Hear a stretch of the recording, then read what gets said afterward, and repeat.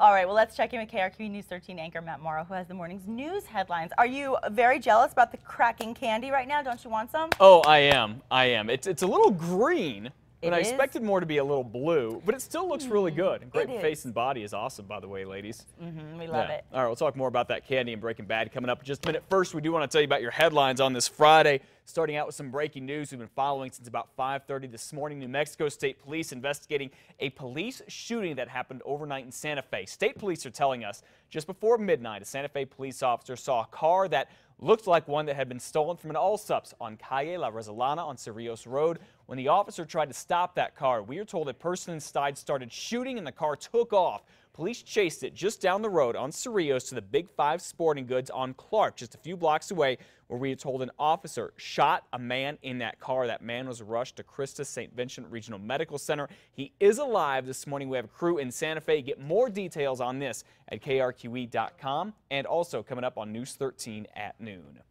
Police in Los Lunas have a homicide investigation on their hands this morning, their very first this year. Just after 7 last night, officers got a call that the man was lying on the ground bleeding from his stomach. When they got there, they called paramedics. That man was airlifted to the hospital where we are told he died. Detectives are currently executing a search warrant on the street where this all went down. It's on the north end of Camino del Rey. Police have not released the name of the man who was killed. Well, new questions coming out now about whether Albuquerque's mayor signed off on a police crackdown on groups feeding the homeless downtown.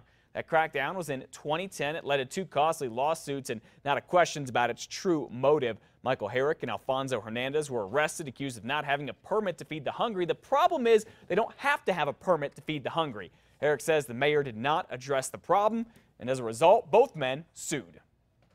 It's a very frightening experience to have police officers with guns come up to you and start demanding permits and asking you what you're doing when all you're trying to do is help out by sharing some food with hungry people. All right, Mayor R.J. Berry's office would not answer this question, whether the mayor was directly involved in this crackdown. We asked that question a number of times yesterday.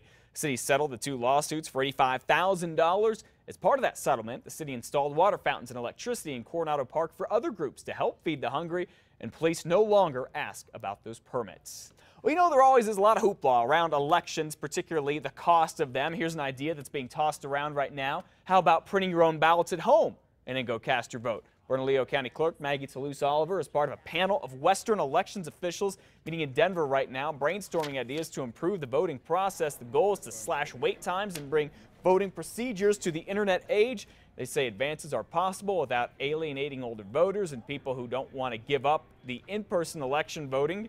Bernalillo County has already switched voting centers so voters can vote outside their precincts. Now, out in Los Angeles, there are developed voting machines that can read ballots that you print at home, just kind of like your airline boarding passes. We'll keep you posted about what they decide to do here.